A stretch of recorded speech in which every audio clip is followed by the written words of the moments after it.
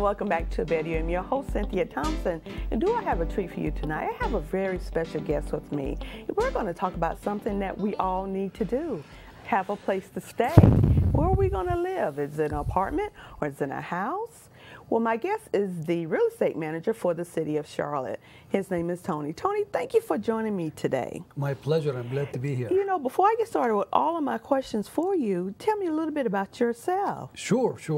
So I've been with the city of Charlotte for 6 years now. I've been in Charlotte for almost 25 years. So I'm almost native. Charlottean. Almost a native. Almost native Charlottean.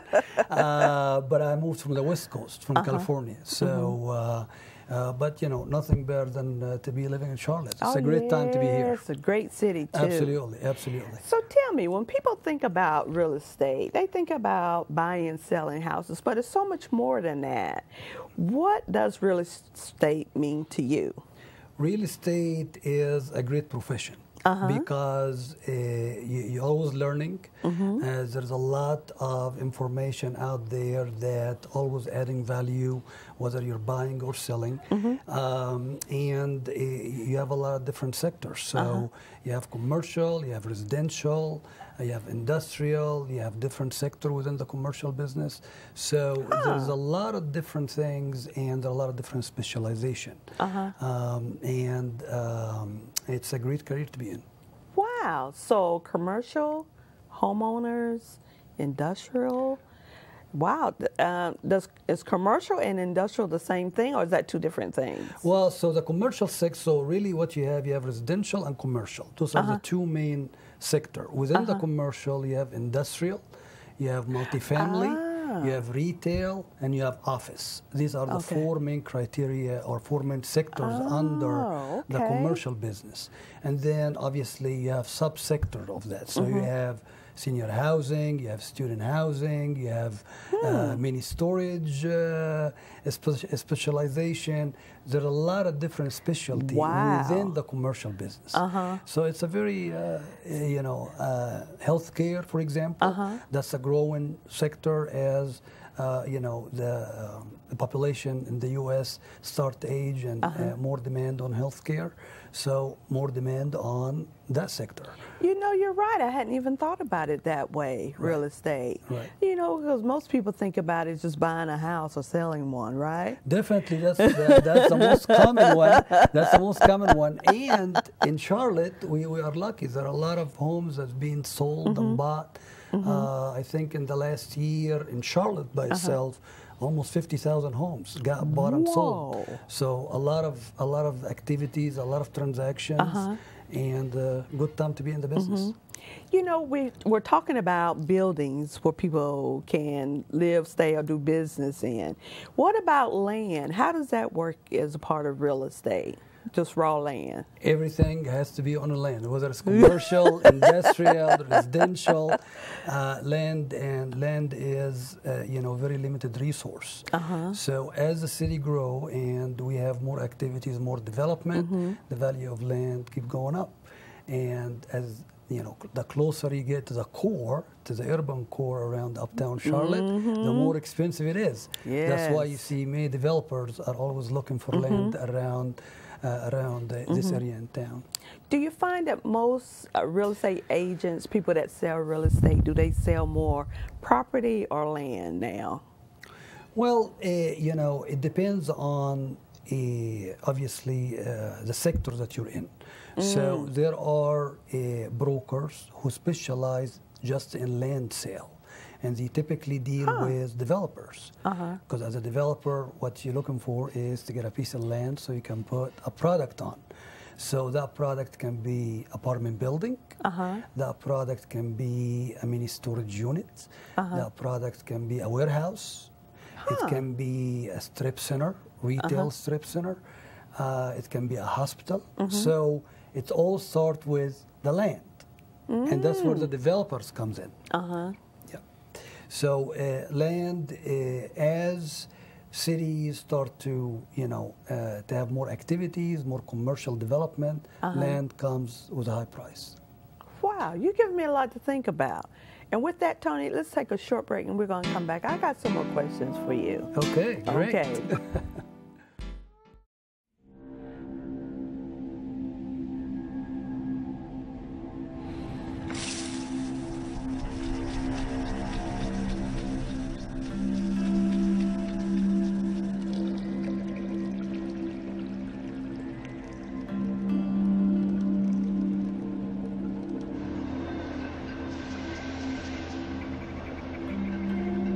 When some people struggle with their mortgage payments, they become frozen, petrified.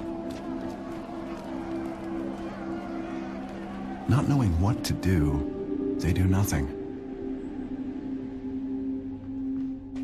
But the people who do something, the people who take action, are far more likely to get the most positive outcome. Making Home Affordable is a free government program. Call now to talk one-on-one with a housing expert about the options that are right for you. Real help, real answers, right now.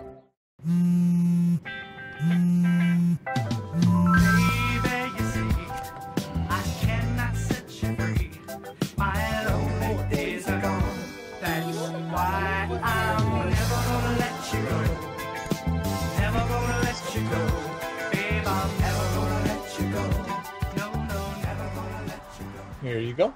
Thank you. Thank you.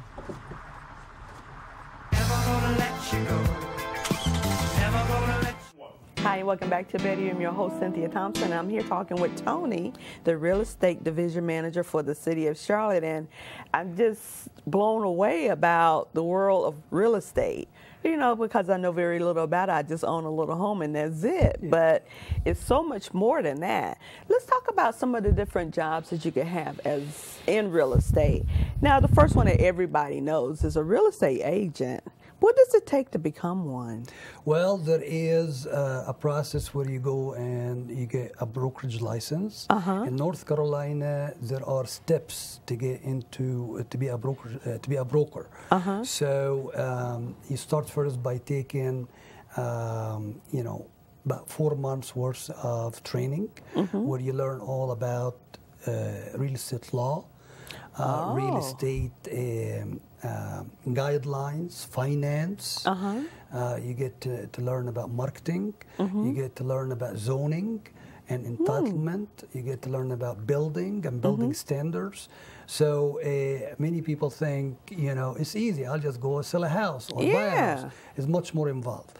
And there are many rules and regulation in the North Carolina and the state.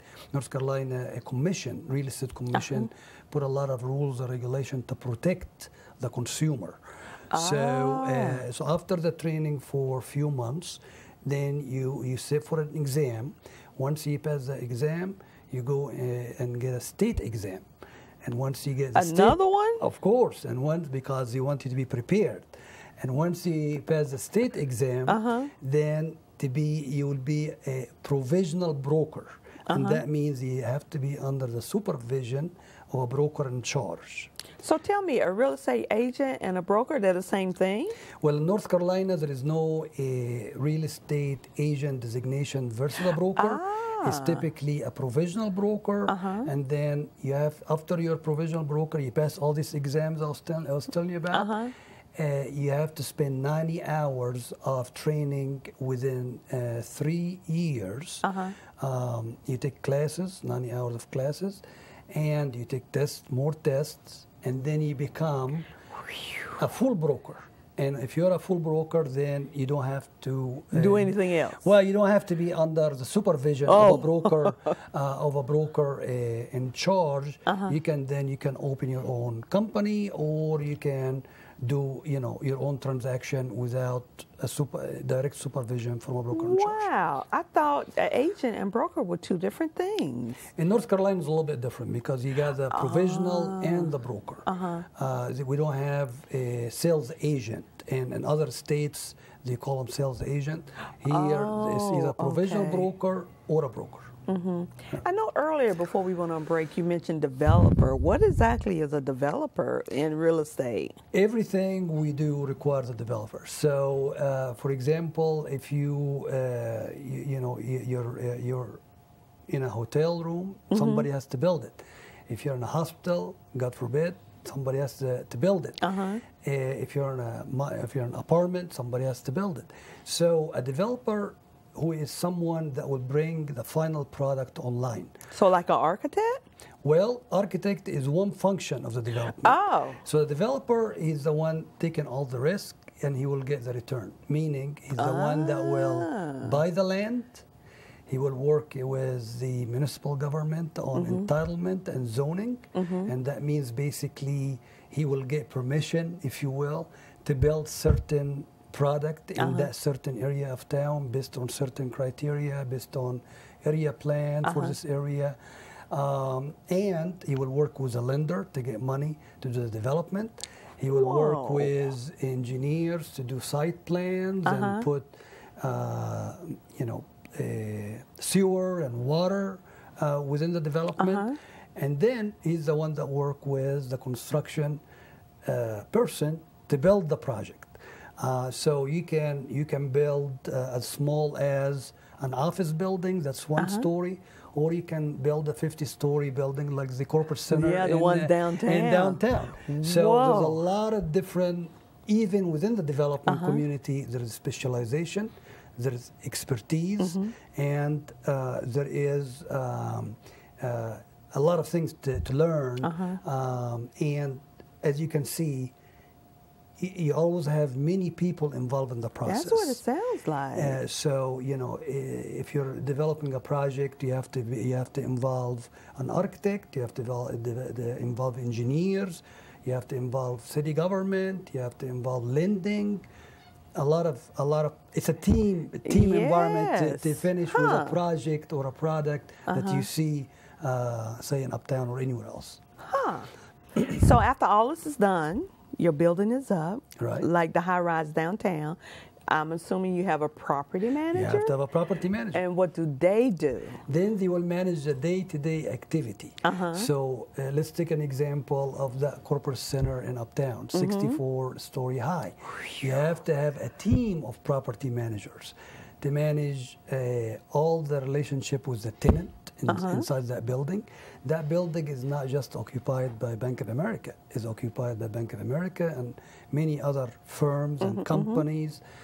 So they have to deal with cleaning issues, security issues, HVAC issues, roofing issues, elevators, functionality. They will deal with all tenant concerned on a day-to-day basis, and this is a very difficult job. I bet so.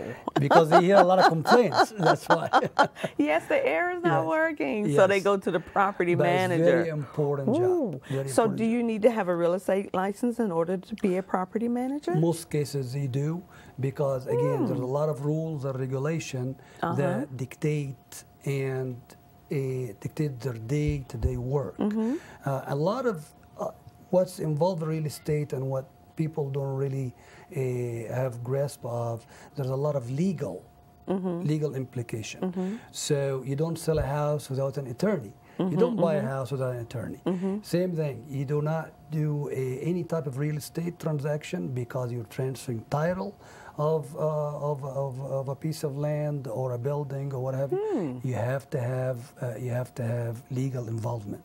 You know, that kind of goes into the next role that I've heard about is the lender.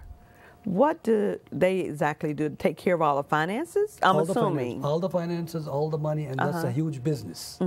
That's a huge business because they are the one who kind of coordinate the financing of the project. So real estate is an expensive process, okay? So it doesn't matter if it's a small condo or it's a big development, it requires money. Where is the money going to come from?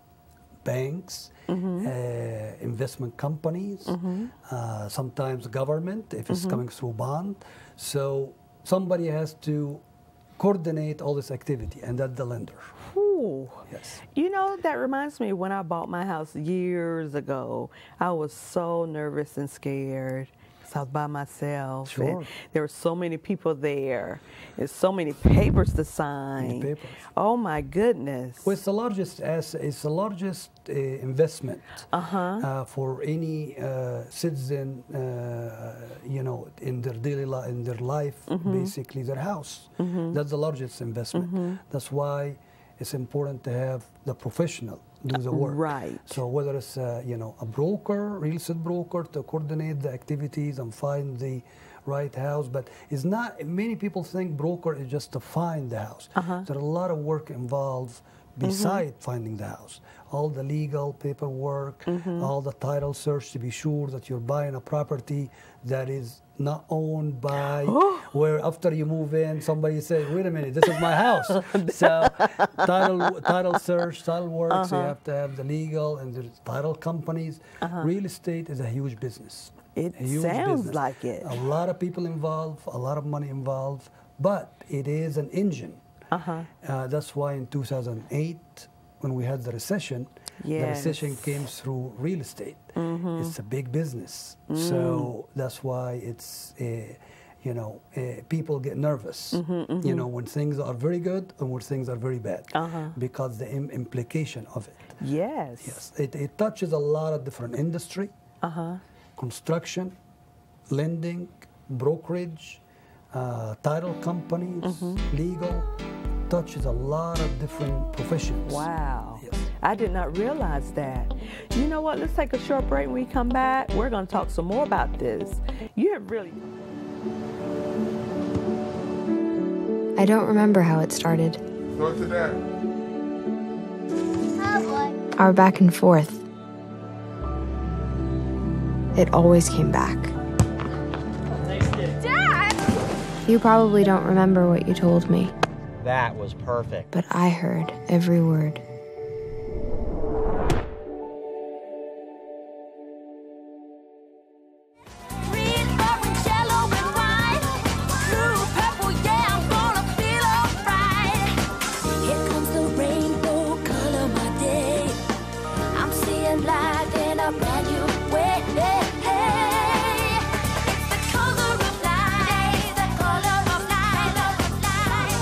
When it comes to staying healthy and fit, eating more colorful fruits and vegetables every day really does matter. Welcome back to Betty. I'm your host, Cynthia Thompson. I'm here with Tony, and he's teaching me so much about real estate that I had no clue about. Now, Tony, when we were on the commercial break, we were talking about all the other things that go into buying and selling and managing real estate. And you had mentioned that the government plays a role in that too. What role does the government play in this? Every time you drive your car and you drive on a road, that road at one point of time was somebody's property that the government bought through eminent domain to put that road on. Whether it's a highway, whether it's a bridge, whether it's a sidewalk or a road, that was owned at one point by somebody else. So the government, through eminent domain process, have the right to go and acquire these properties through negotiation with property owners. So the government plays a very large role in real estate acquisition and economic development. Affordable housing, that's one of the things that the city been involved in the last few years, which is a need for the city of Charlotte. So we are involved very heavily in how can we collaborate and work with developers in increasing the level of affordable housing in Charlotte. Economic development, same way. How can we put projects where it attracts companies to come to Charlotte, attracts businesses to come to Charlotte. Charlotte is the home of 6 headquarters of Fortune 500 companies. Oh, it is? Of course. And I knew about the banks. What are some of the other ones? Lowe's and SPX, a lot of other companies. Six major companies. But with companies, they bring people because that's the headquarters. When people come to Charlotte, they buy houses. They buy houses. They drive on roads. They send their children to school. They have they need parks to play. All these activities, they require municipal government investment in the community. So parks and school and roads and infrastructure and bridges, all that gets developed through municipal government. Wow, you have a tough job as a real estate division manager? Very tough job, but it's very enjoyable job. I think my job is not really a job. It's a good job, it's a fun job, but we really contribute to the community because we have our with our involvement in the processes, whether it's housing, economic development, infrastructure, public safety, police stations, fire stations, all this require investment from the from the city, and my team and I, we help with that process. Well, I am just blown away. You are so right. You do a lot for our city. So, as a division manager, who are some of the types of people you hire to help you make sure the city is a nice city? Well, number one, they have to have the passion for the community, and they have to have the passion for the real estate business. Everything else, we can teach them and we can work with them. So we're looking for someone who is, one is invested in Charlotte. They want to build a better community because that's the business we're in. Right. And obviously, we help them to get the real estate license, and we help them to learn about the business, and the most important thing is the passion for real estate. You know, with that said, Tony, let's take a short break, and I got a couple more questions to ask you, okay? Sure, my pleasure. Wow.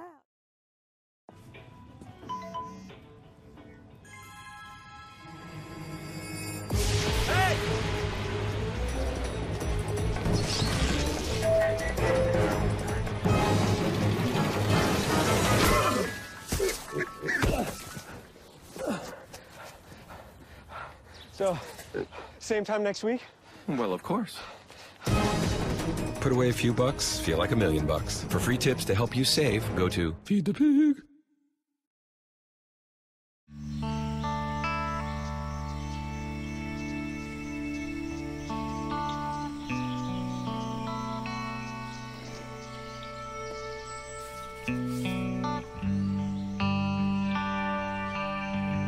This is the moment I knew.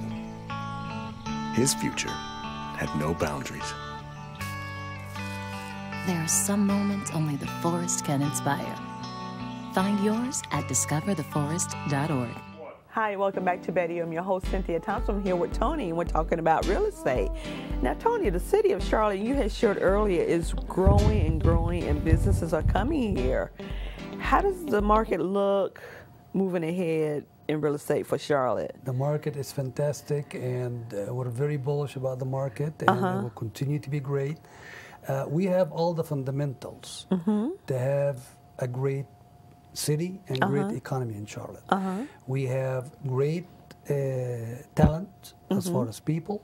We have lower cost of living than many other places that's comparable on size, like San Francisco or Washington, D.C. or Chicago.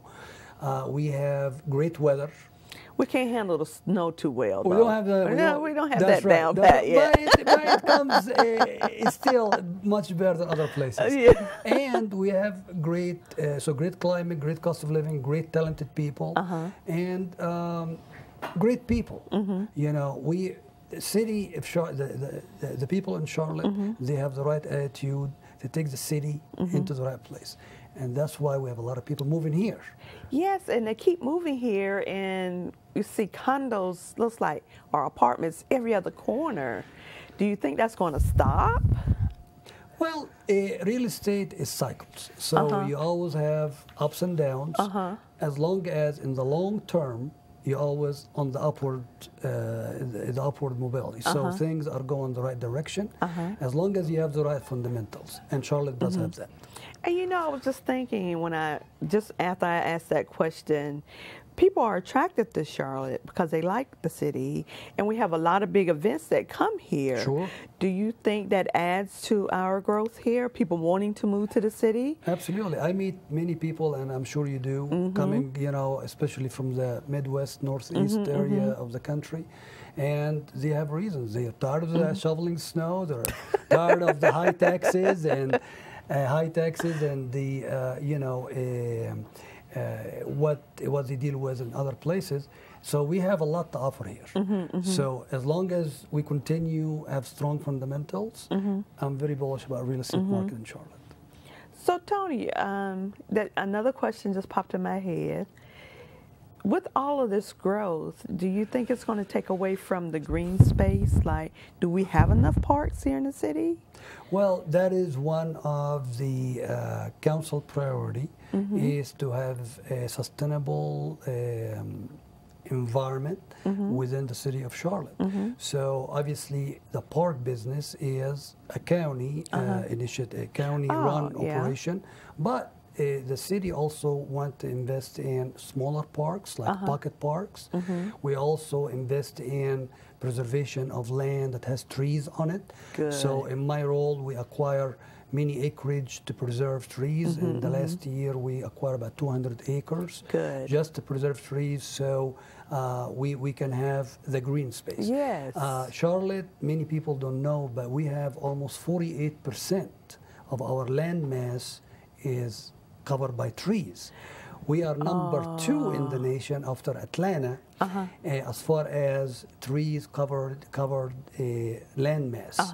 So we are fortunate, we are lucky, and many people, I meet many people all the time, they want to come to Charlotte, but they want to stay because how beautiful it is. It is a beautiful city. And we want to keep it that way by preserving trees, which helps water quality, air quality, is good for the environment, and most of all, is beautiful. It really is. Yes. You know, a lot of times when I travel and I fly into Charlotte and see just all the green space, it's so pretty, and I hope that we keep that. I think that's one of, as I mentioned, one of the council goals, and one of the Queen City trademark is having green space, and we hope that will continue. You know, Tony, we're almost out of time, but I do want to ask you one more important question. What advice would you give someone that's thinking about going into real estate? What would you tell that person? Well, number one, you have to go into business for the right reason. Okay, many people say, well, you know, real estate, money, I want to make more money. Right. But that will come, it will take time. But the most important thing, you have to have the passion you have for the business and for learning, because there's a lot to learn. And I see professionals who have been in the business for 30 years, 40 years, and they tell me, Tony, we're still learning.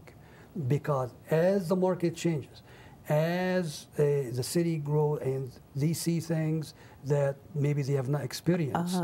So you have to have the passion for learning and passion for people, because real estate is the business of people. And so you have to be able to be comfortable dealing with people, dealing with numbers, and you have to be passionate about the business.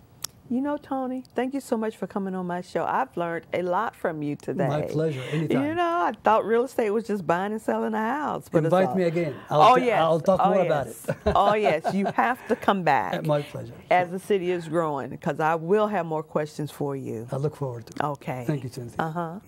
And I want to thank each and every one of you for watching my show, A Better You, here on Public Access 21, every Wednesday night at 6 p.m. Oh, my goodness. Thank you so much. Thank you.